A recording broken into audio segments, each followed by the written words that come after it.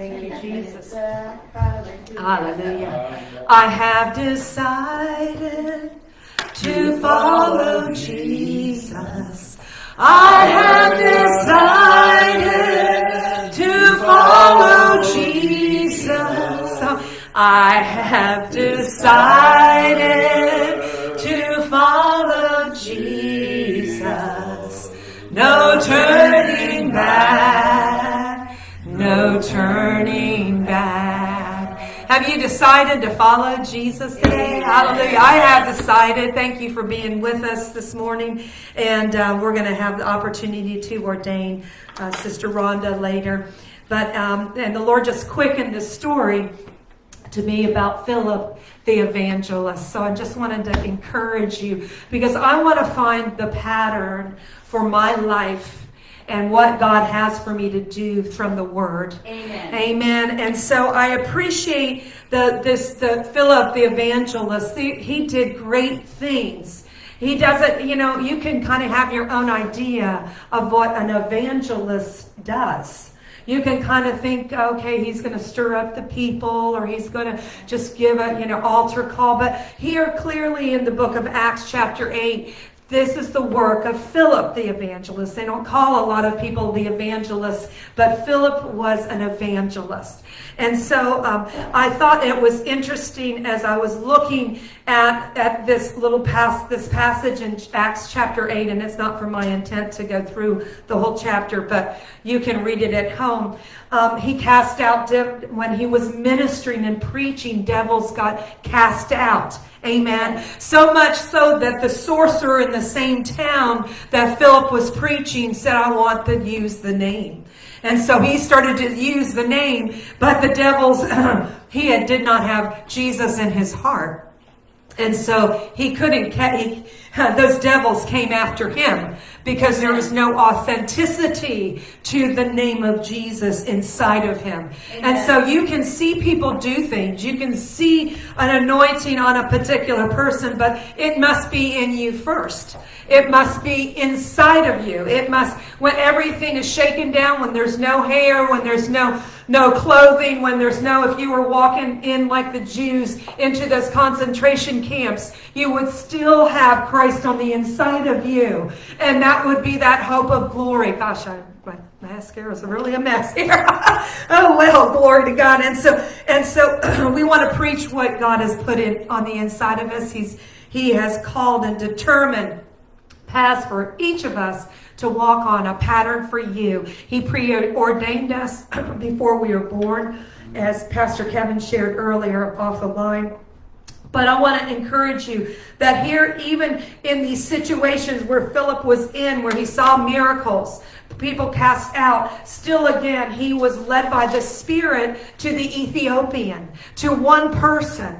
And I want to encourage you today, it might not be that you're called to thousands, but it might just be that God would send you to one person, and you minister the word of God to that person and be faithful as that Ethiopian was crying out. I tell you, there are people crying out for God to instruct them in areas, and he will send a preacher, he will send an evangelist, he will send someone to minister the word and open up and reveal the scriptures to them so that they can go with it to another nation, to another group that you can't go to. And so I want you to get your mind out and break down what you have been seeing in the natural and seeing by TV and seeing all and get your mind renewed. Let the Spirit of the Lord renew your mind so that you can prove, as Romans 12 says, what is that good and acceptable and perfect will of God for you personally. You are free, hallelujah, to be all that God called you to do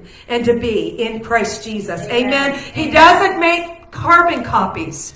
He broke the mold when he created you. Hallelujah. As we're going to ordain, she's already walking and all these things, our sister today. I tell you, he broke the mold when he made her. Hallelujah. And hallelujah, we just appreciate the gift, assignment on God for the joy of the Lord that's in her, but the many other things that God's going to unfold as she walks in faith and confidence in Jesus. Just like Philip, he's just being led by the Spirit to the Ethiopian. He didn't know. Hallelujah. He was just following the Holy Spirit. And so I encourage you, are free. The sons, the true sons, follow the Spirit, are led by the Spirit. That's the Son. We don't want to get to heaven. And Jesus said, I didn't even know you. Oh, didn't we prophesy? He said, well, no, you didn't follow me. You didn't. Yeah, didn't I prophesy? Well, no, because you didn't do what I needed you to do. So we just thank you, Father, that we want to be the Philip. We want to be these people in the Bible that you laid out for us as examples, that we can live our life and line ourselves up with the lifestyle of these disciples and these that did your acts. Amen. And we are still doing your acts. And so, Father, we just thank you for the privilege to lay hands, to exhort and to encourage, as we're going to do later for Sister Rhonda, as the Lord brings her into this new season where there's a change of raiment. And so, Father, we thank you. We take hold of the changing of our raiment, Lord, for this hour, so that we can go in a greater measure of your power and your glory. And we thank you for last season, but we thank you for touching our tongue, for cleansing us, and for giving us a fresh mantle for this hour. And we just thank you, Father, for this place.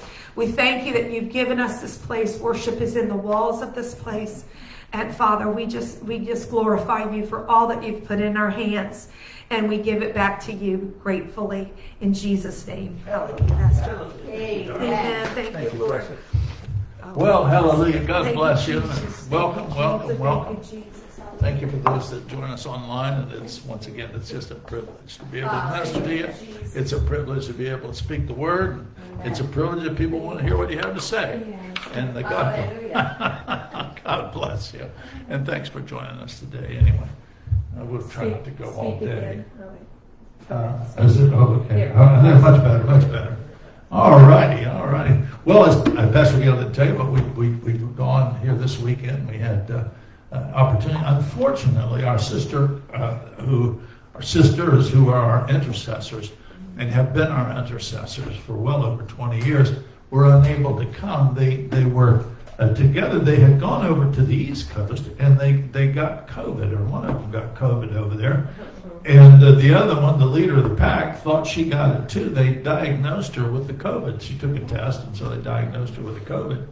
So she came down to our house anyway over there, and came to visit us because we were. We thought, well, hey, our opportunity to see her is so infrequent anyway, So it turned out they did a retest, and she didn't really have it anyway. But so we had an opportunity to visit with her over on the East Coast there, and then they, unfortunately, because of the COVID and there were some family illnesses and so forth, they had to go on back, and they were unable to join us today. But we will have them again soon, and it's always a special time because they are skilled people at intercessory prayer and skilled at getting a hold of God. And there was something Gail said there earlier, and I just want to reiterate that as we've now, it was 23 years ago that the Lord spoke to us to start the ministry, and one of the things that should happen to you is that you should gravitate over, if you're ministering or you're in the ministry, you should gravitate over, you should get, I'm not sure better is the word, but you should get more comfortable with who you are. You should get more comfortable with your style of ministry, what God has for you to minister and how you do it. And you should, come into more of a direction. And like for us, I mean, we do our homework every day, and then when we're going to speak, we'll take a few minutes and we'll actually, seek God concerning the scriptures and what do you want us to say and what do you want. But it rarely ever comes out like that, It's normally there's some modification to it before we ever get here. But that's okay, because we study to show ourselves as an approved servant. Yes. and we make sure. And the study is not just for the specific purpose of getting a word. And you got to make sure that if you're going to prosper in the ministry, you don't do that. That you don't study just for the purpose of getting a word that you can deliver to somebody else. Yes. You study to get the word for yourself. Amen. You study to show yourself an approved workman. Amen. Who understands, who got the whole word, has got the whole thing. It's not just about what you're going to deliver to other people, but it's about what gets delivered to you. Amen.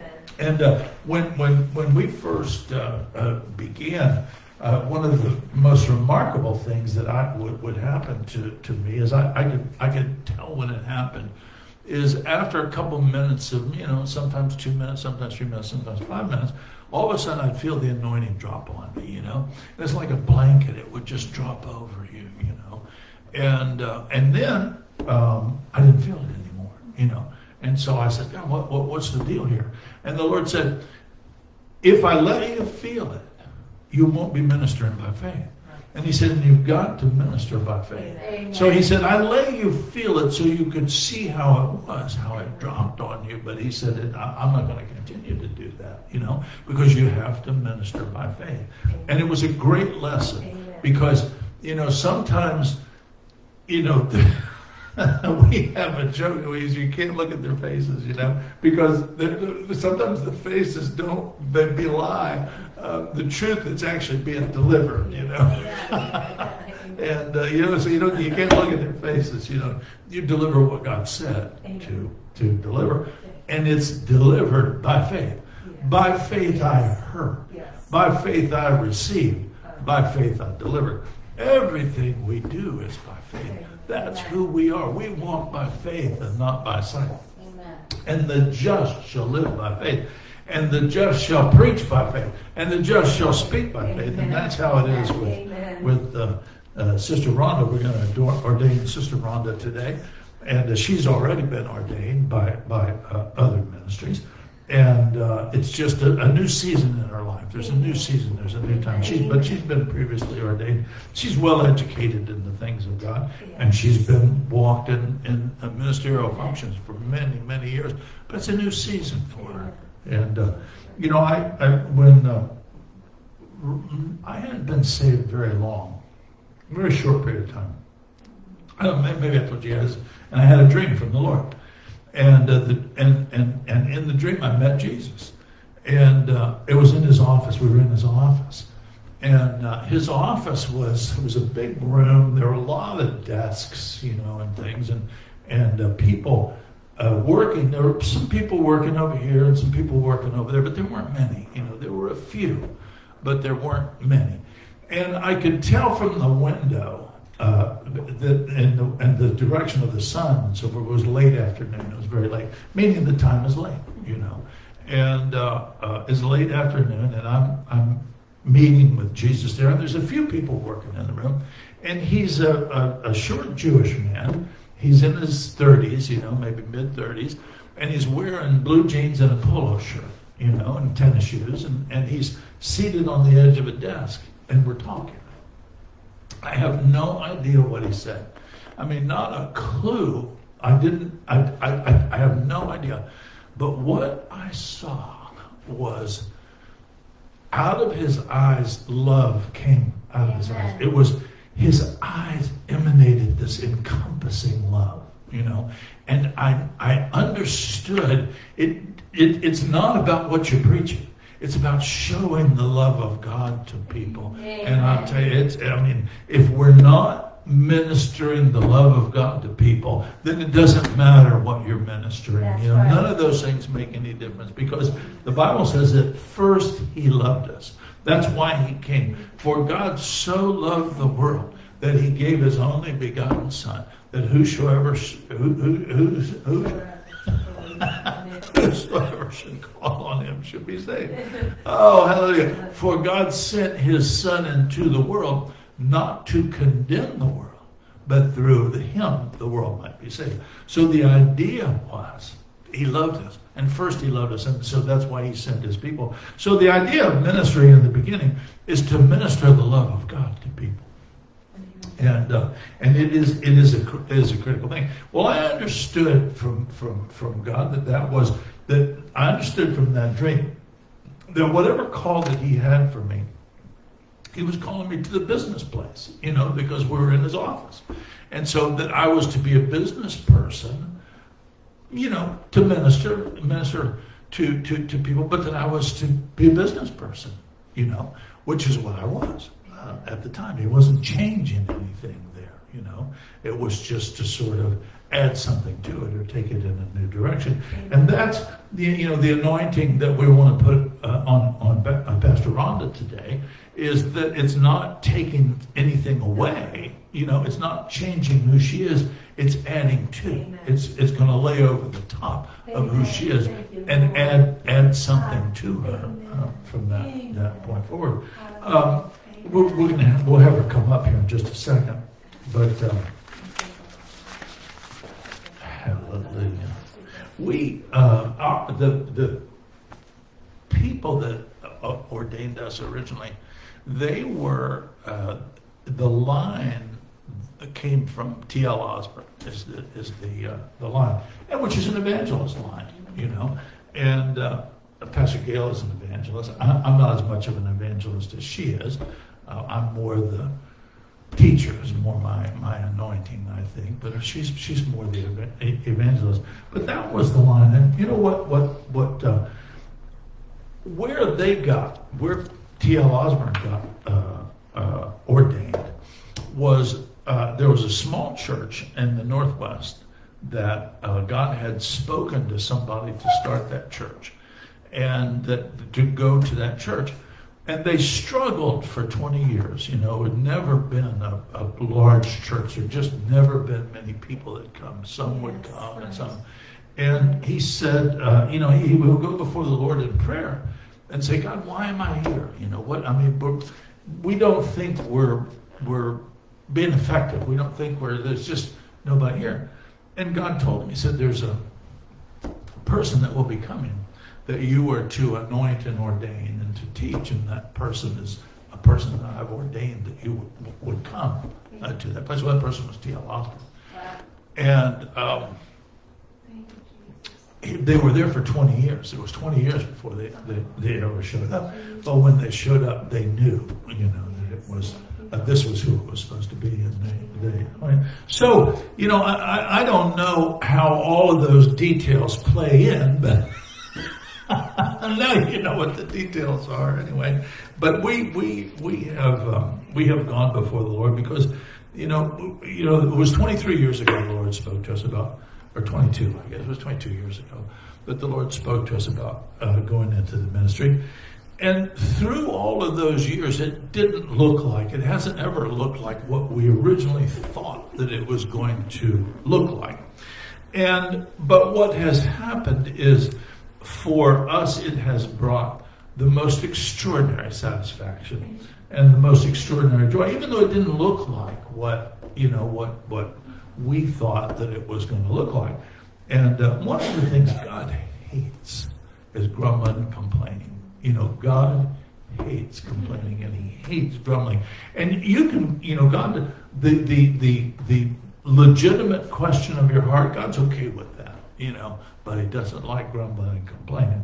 And you get on the wrong side of God real quick with grumbling and complaining. So, we never grumbled and complained that it looked any different.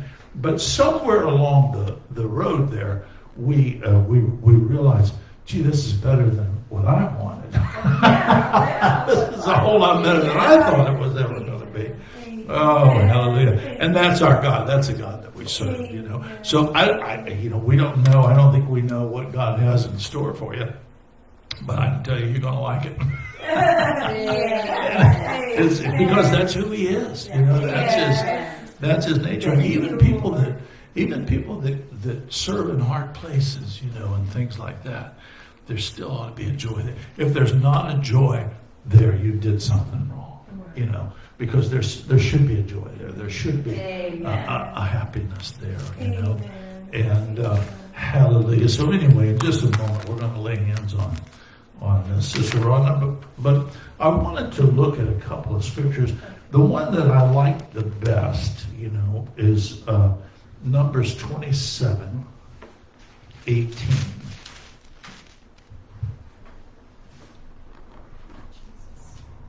Numbers 27:18.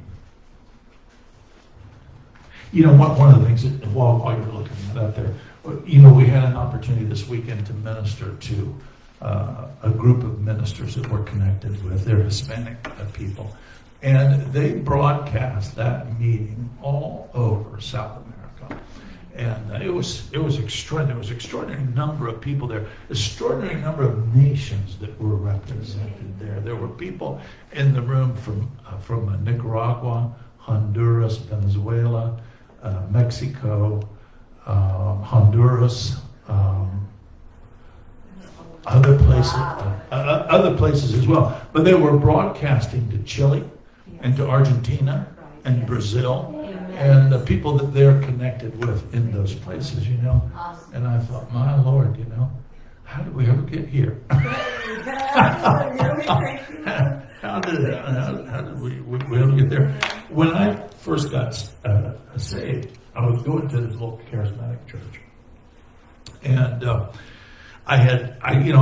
my parents had taken me to a Presbyterian church, when I was little, and Baptist, and the denominational churches, and in the place where I lived, which was a fairly backward area at the time, spiritually backward area, they made fun of the Pentecostals and talked about them and how goofy they were and how ridiculous everything they did were.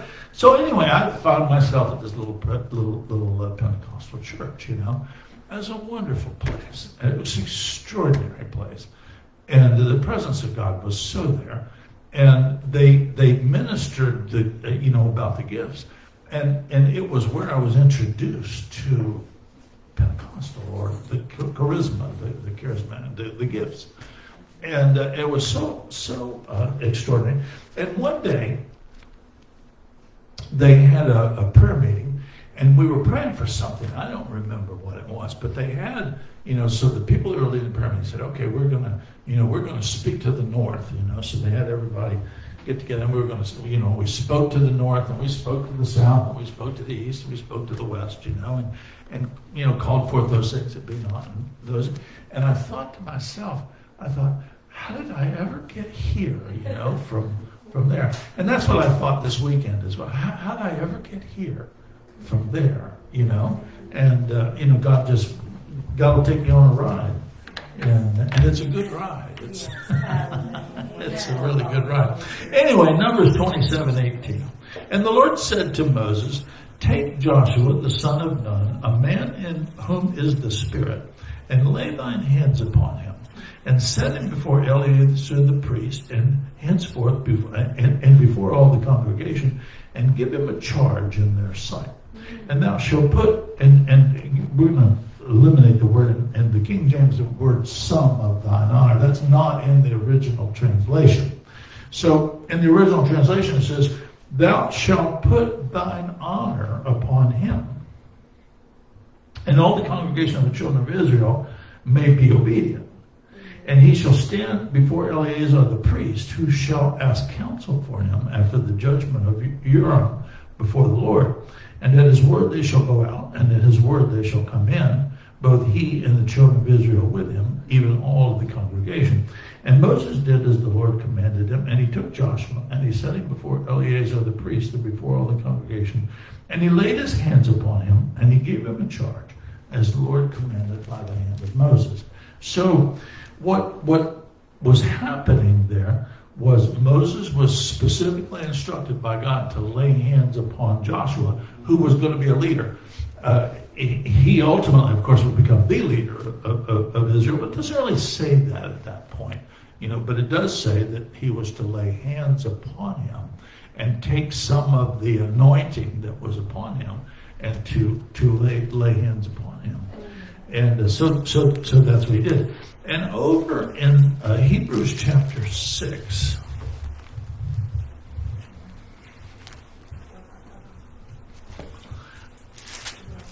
the writer of Hebrews was talking about let me read it.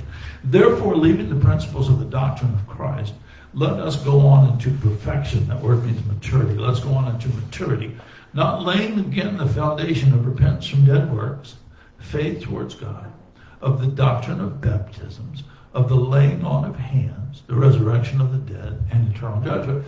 What he's talking about there, those 6 items are called the elementary doctrines of Christ. Mm-hmm. Notice that one of the elementary doctrines of Christ is the laying on of hands. Amen. That there is the communication of something by the laying on of hands. Amen. We're told that they shall lay hands upon the sick and they shall recover. Amen. See, that's part of the, certainly if there's an elementary doctrine of Christ, that's one of them. Amen. The laying on of hands for the healing of the sick.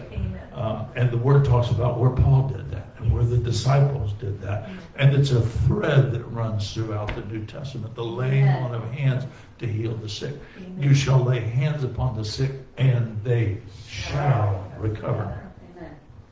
So it's clear that there is a communication of something via the laying on of hands. At a minimum, there's a communication of the anointing or a communication of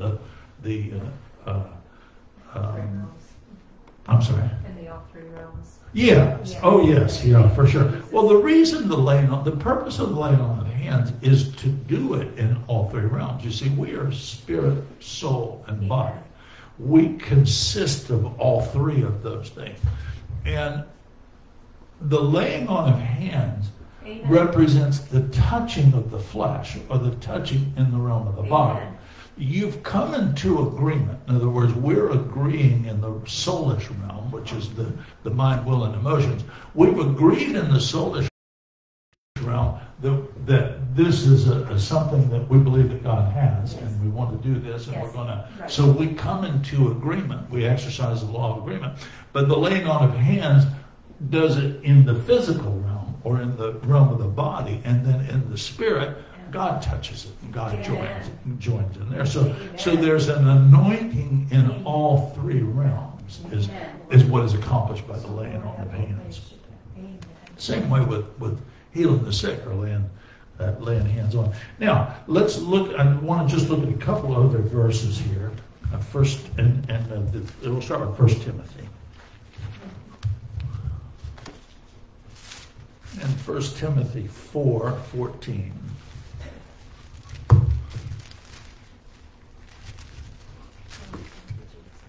Amen. 1 Timothy 4:14.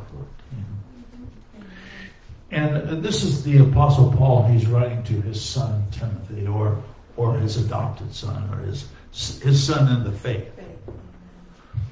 He says, neglect not the gift that is in thee, which was given thee by prophecy with the laying on of the hands of the presbytery. Meditate upon these things and give thyself wholly to them, that thy profiting may appear to all. But neglect not the gift that is in thee, which was given to you by the laying on of hands. In other words, something was communicated. What he's saying there is something was communicated by the laying on of hands. If you look at 1 Timothy chapter 5, verse 22, this is his instruction now. This is an instruction he gives to Timothy. He says, lay hands suddenly on no man, neither be a partaker of other men's sin. Keep thyself pure. In other words, be careful. Be careful about laying hands on people too quickly. Amen. I won't tell you who it was, but somebody was telling me the other day, he said, I won't tell you what church it was. He said, I just got to find a new church to go to, He said the anointing, and this is a giant church. And he said, there's so many ministers there. He said the sole criteria for those guys is not are they anointed, not do they understand the word, but do they wear skinny jeans. He said, because all of them seem, for some reason, they all wear skinny jeans, And the purpose, what he was saying is, they want to look like the world. That's their deal. They want to look like the world. And listen, I charge you, don't look like the world. You know, I mean, you do not want to look like the world. And so one of the functions of the laying on of hands is it's not being done suddenly. It's being done in consideration of all of those things that, you know, that are godly qualities. And we certainly don't do it suddenly. I mean, listen, if there's anybody we've known forever and ever, we've known Rhonda forever and ever, we know that the godly qualities exist in her, and that they dwell richly in her, and it's certainly not suddenly to lay hands upon Rhonda by any stretch in the imagination. But you know, I was meditating this the other night, and it is a great passage because, you know, at the Last Supper, what happens is Jesus washes the feet of the disciples, you know, at the Last Supper, and I believe it was Peter says, you know, not my feet, but all of me, you know. And Jesus said, no, you know, you're clean. The rest of you are clean. It's just your feet, you know, just your feet. And I thought, well, what does that mean, you know? It's the place where you touch the earth. It's the place where you touch the world. There's a sin nature that has pervasively come upon the earth and so forth. And what he was saying was, you're clean on the inside.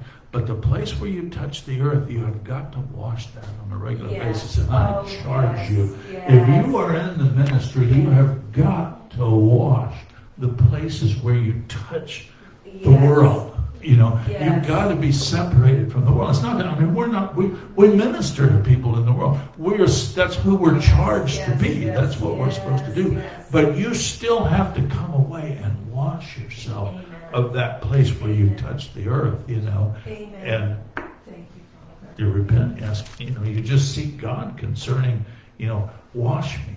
And you do that through worship. You can do that through praying in tongues. You do that through worship. You know, I'll say this about the ministry, and I'm continually reminded of this. We see it all the time, and it's the scripture is 1 Samuel 30, and what happens is that we can turn that for a minute. Listen, we're not in a hurry.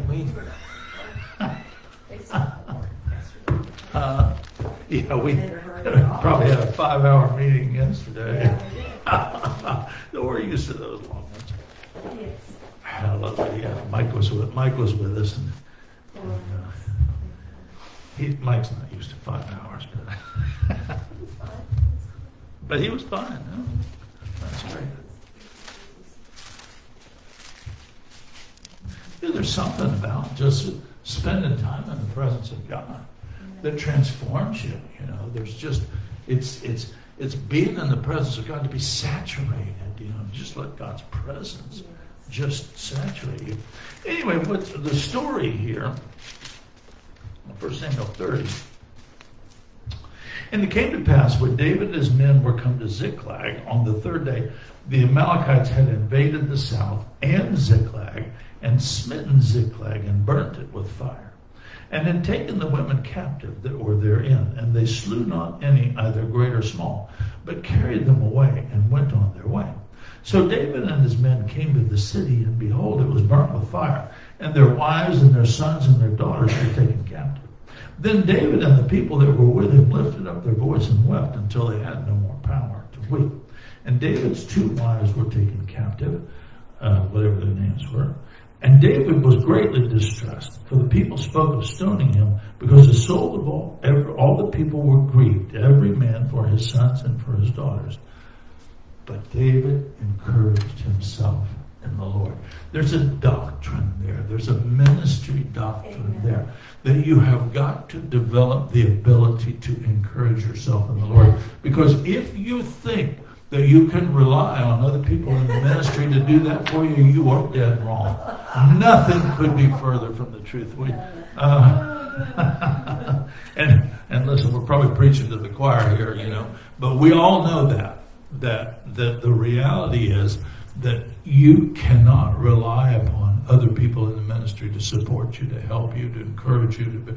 You just can't do it. What you've got to do is you've got to be able to encourage yourself in the Lord. You've got to develop that ability. And you do it through worship. You do it through praying in tongues.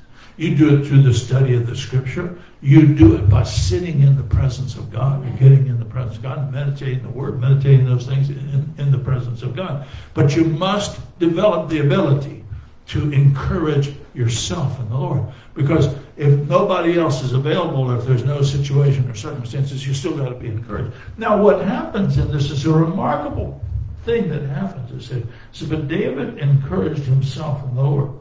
And David said to Abiathar the priest, Ahimelech's son, I pray thee, bring me hither the ephod.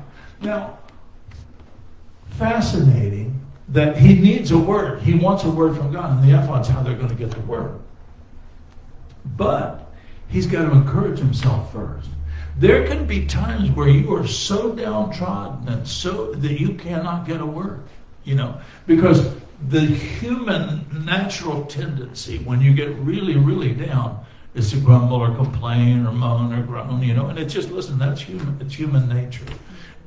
But God, we're told you come into his presence with thanksgiving and into his courts with praise. Be thankful unto him and bless his name. So the instruction, there's a protocol to come into the presence of God. And David understood that.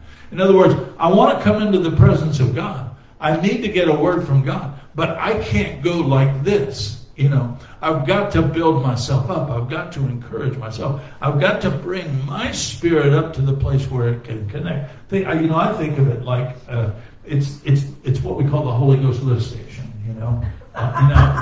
what a lift station, what a lift station is.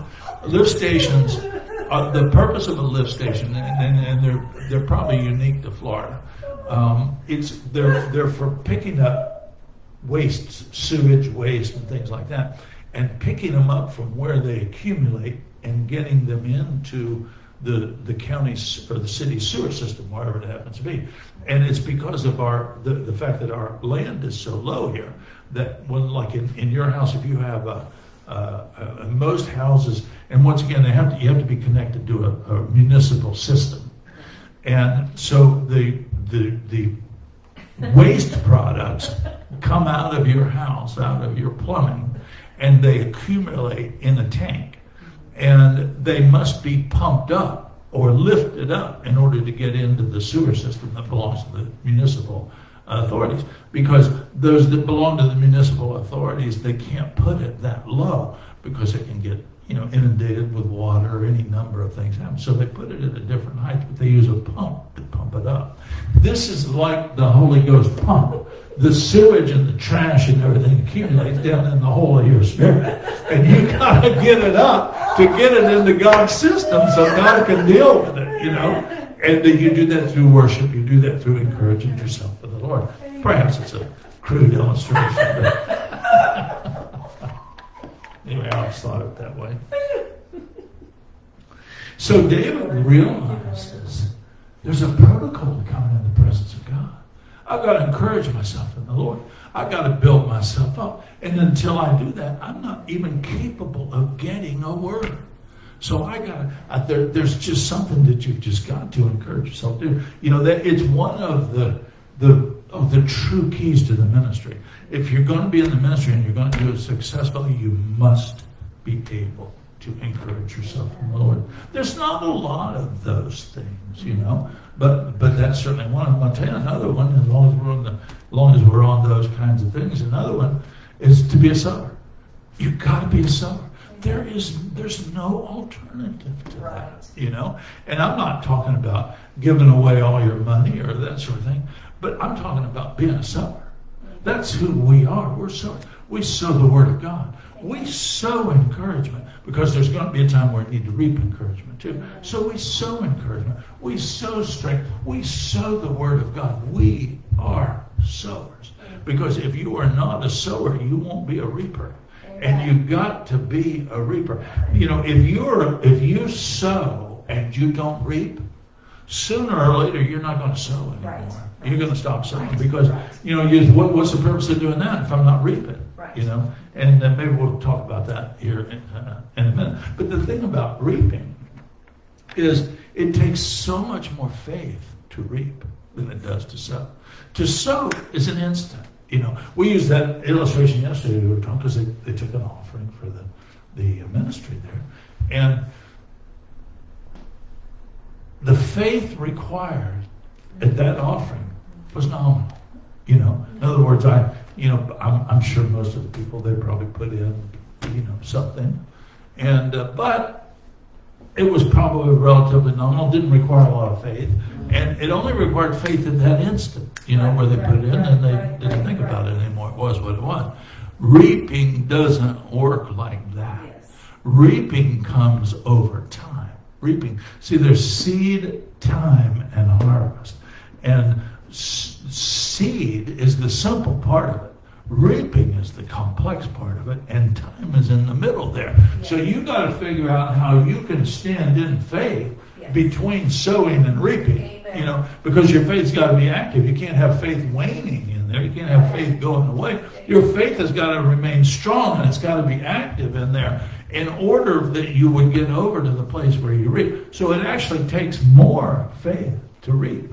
Amen. Oh, hallelujah. I remember hearing John Avanzini talk about that one time. It's a great word. He was talking about, the harvesting process and how much harder it is and how much more expensive it is and how much more required in the harvesting than in the sowing. And we see that in our business. I mean, the most difficult part of our farming business is reaping. Is taking it down reaping. Yes. It is the most expensive part of the process. It's the one that's the hardest to do. It's the one that takes the most faith. It's the one that I'd rather not do. Hallelujah. But it is what it is. But you'll never get there if you're not a sower first. Amen. So I'm going to be a sower, and I'm going to be an educated sower. I'm going to be an instructed sower. I'm going to know how to do this. Amen. Oh, hallelujah. Thank you, Jesus. Anyway, so back to, did we read 1 Timothy 5? Let's go back there. We did 4.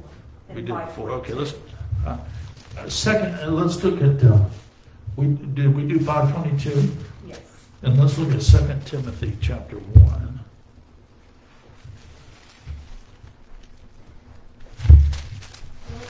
Second Timothy chapter 1 verse 6.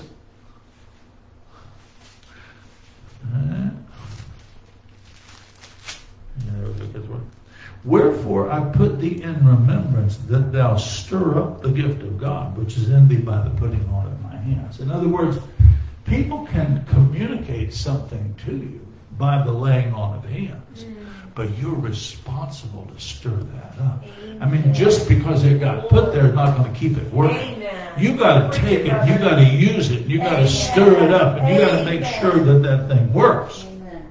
Glory to God. Amen. Stir up the gift of God. Amen. It may have got in there by the laying on of hands, but it isn't going to stay that way. Yes. Amen. Thank you, Father. Hallelujah. Thank you, Jesus. Amen. Thank you, Amen. Jesus. Hallelujah. Thank you. Thank you. And once again, this is kind of a personal side, but one of the things that helps keep your faith engaged and keep the word active, because that's really what you're doing. If you're encouraging yourself in the Lord, you must keep your faith engaged. And it's easy to, we're in the busyness of life. We just don't keep our faith engaged. In the busyness of life, we sort of forget the word. A confession, or having some confessions, written confessions that you speak of over the things you're believing for, or the things that you do, it keeps your faith engaged. By being able to just, these are my confessions, I'm not sure if I have mine with me here. I have pages and pages of confessions of things that God spoke to me, or things that I'm believing for. If God gave you a promise, it needs to be in a confession, because you need to keep your faith engaged in that promise. Because you can get a promise of God and not have it come to pass. In fact, that's a very common situation where people got promises and those promises never came to pass. You want that promise. If God gave you a promise, it's sort of like when you were a kid, and your dad said, well, listen, we're going to go get ice cream tonight. You would not let your dad forget that, I mean, we're going to get ice cream tonight. You tell your brother and you tell your sister, and you probably even tell the neighbors. And hey, Dad, we're going to get ice cream tonight, right? Hey, Mom, Dad said we're going to go get ice cream. It's keeping your faith engaged. That's how you keep your faith engaged, and you keep the Word before you. The Word was, we're going to go get ice cream tonight. So they're not going to say, hey, Dad made a promise, but I forgot what it was. No. We're going to go get ice cream tonight. We're getting ice cream tonight. So what you're doing is you're keeping the promise fresh before you. But you're keeping your faith engaged over that promise. And it is critical to the fulfillment. The more supernatural the thing you're believing for, the more you've got to keep your faith engaged. The more it's important to keep your faith engaged, and the more it's important to keep the promise before your eyes, because they can start to, you've all heard us tell the story of these friends of ours who and make a long story short, the wife and the husband, they both get the same word. Same time they get the word about where they're supposed to move to. They're supposed to move to another city. And they both and they're separated. The girl is there, the husband is here. And God speaks to both of them concurrently, same time, same word. So she comes back, they're in agreement, but they got to sell the house, And, they got to get a certain amount of money for the house, and they got to sell the car, and they got to sell the tractor, and they got, and the different things and so forth. And they're having trouble doing that, and pretty soon, I think this is what God said.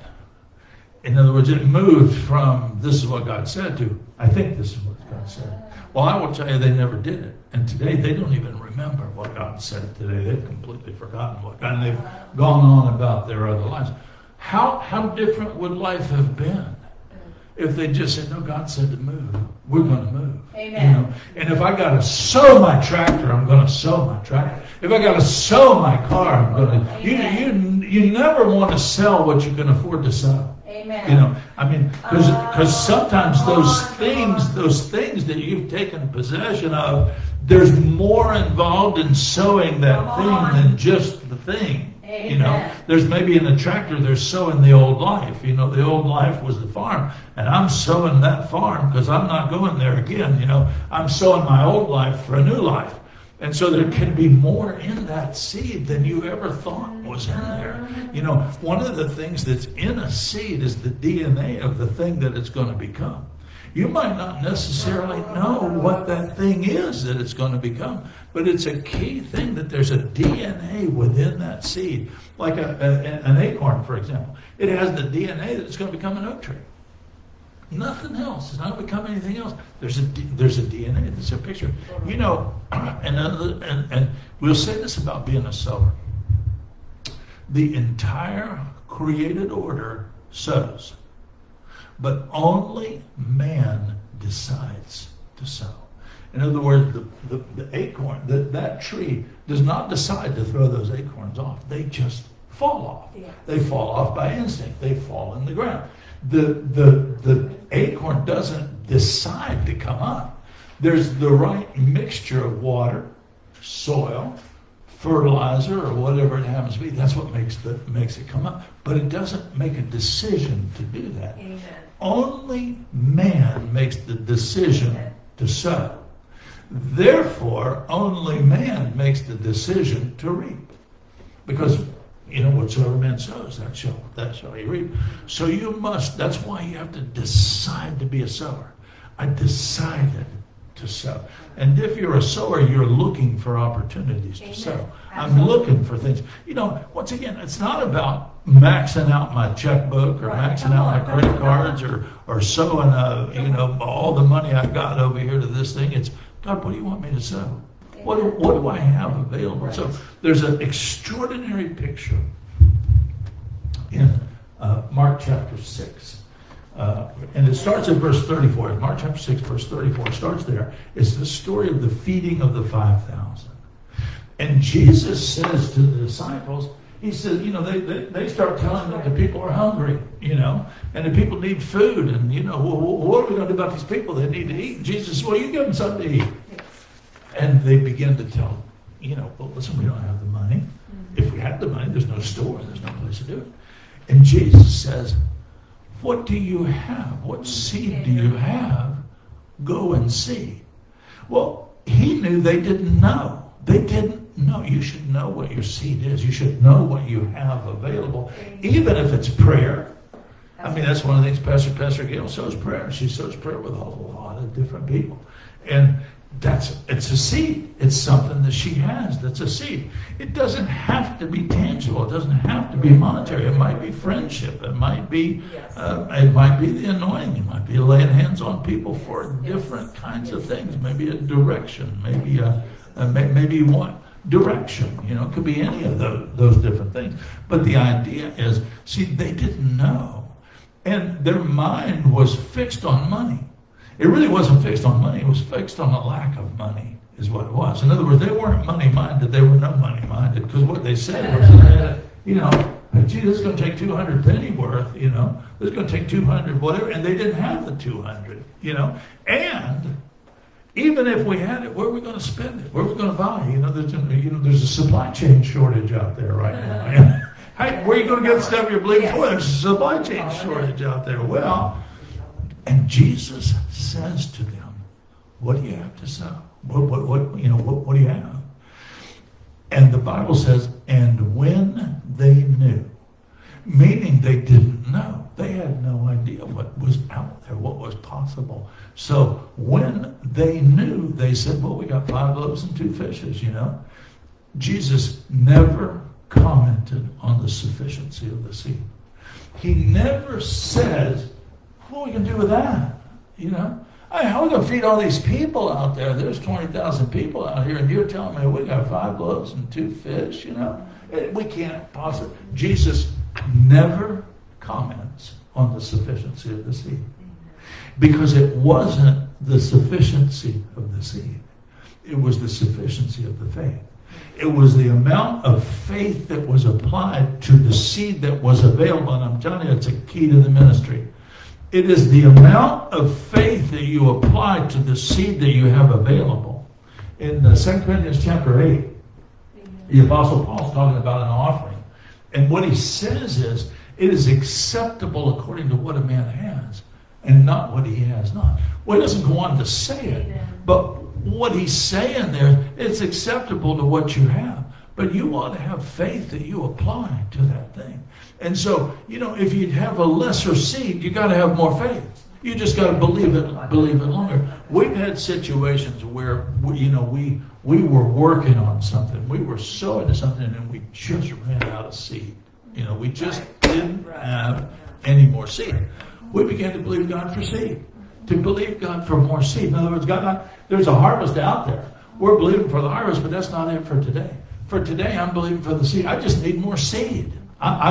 Show me the seed. Show me what you have for me to. Show me what you have for me to do. So, Jesus never commented upon the insufficiency of the seed. How much seed they had, how much seed they didn't have. He just took and applied the necessary faith to it, multiply it. And that's where you and I want to go. We want to get to the place, it don't matter how much seed we have, I'm going to put enough faith on it that's necessary. And so, if I'm going to put more faith, maybe I got to pray a little bit harder. Maybe I got to pray a little bit longer. Maybe I got to do something different over it, But it's not the amount of the seed that I have. It's the faith that I applied to that seed. Because according to the Apostle Paul in 2 Corinthians chapter 8, it's acceptable according to what a man has and not what he has not. That's a fascinating passage. And if you were in the ministry, you should get acquainted with that passage and live by that passage. Because one of the things that is happening there is that what he's telling you is that the anointing is not on the seed. The anointing is on the want to sow. Amen. It's on the want to participate. It's on the want to be part of it. I want to be part of that. Amen. Therefore, I'm going to sow what's available to me to sow. I'm going to sow what I have to sow. I'm not going to have to, I'm not going to go to these extraordinary measures to sow to prove my. I don't know, whatever, to prove anything. I'm not going to do that. What I'm going to do is I'm going to sow what I got available. But I'm going to pray over it. I'm going to believe God over it. And I'm going to make sure that God knows that I'm willing to do whatever I can do with whatever I have. It'll keep you from getting broke in the ministry, you know. Oh, hallelujah. And it does happen. You know, people get discouraged in the ministry. I mean, that's the truth. They get discouraged. They shouldn't, but they do. Because they ought to be able to encourage themselves in the Lord. Oh, hallelujah. Anyway, wherefore I put thee in remembrance that thou stir up the gift of God.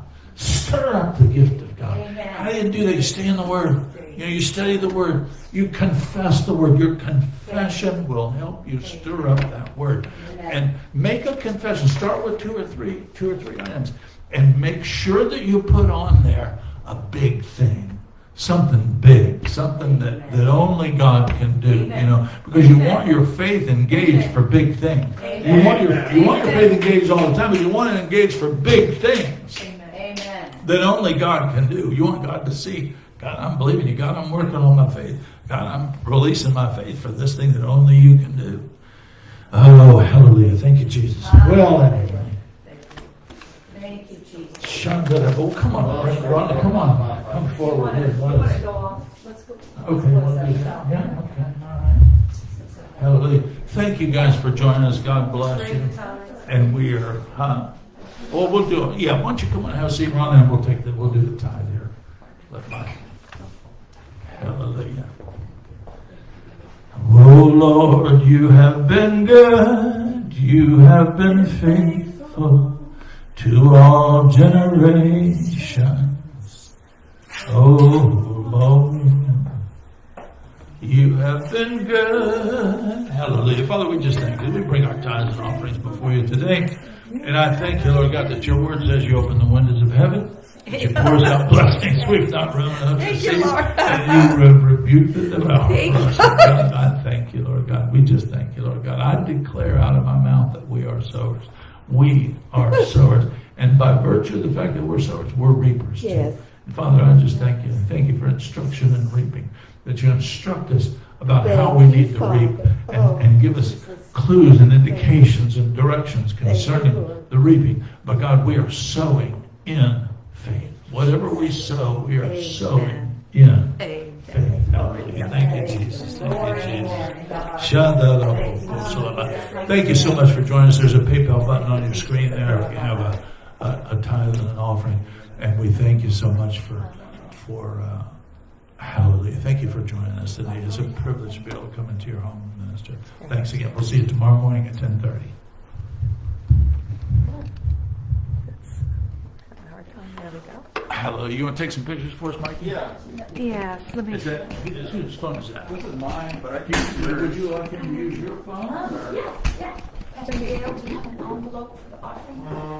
Yeah, I guess we just got this for now. We did something with it. And I asked somebody about the envelopes the other day. I asked somebody. I'm sorry here. Did they give you the certificate yet? No, that's what we did. Hallelujah. You want to get a picture of that? Hallelujah. Okay, why don't we do this? You need to stand. All right. Well, we went through all the scriptures and everything. But once again, you know, we said that you've certainly been in the ministry for a long time, you know, and you're well educated in the things of God, and you certainly know, you know, about the ministry. I believe God's going to give you a new direction, you know, and I think that as we It's still recording here today, It's still recording.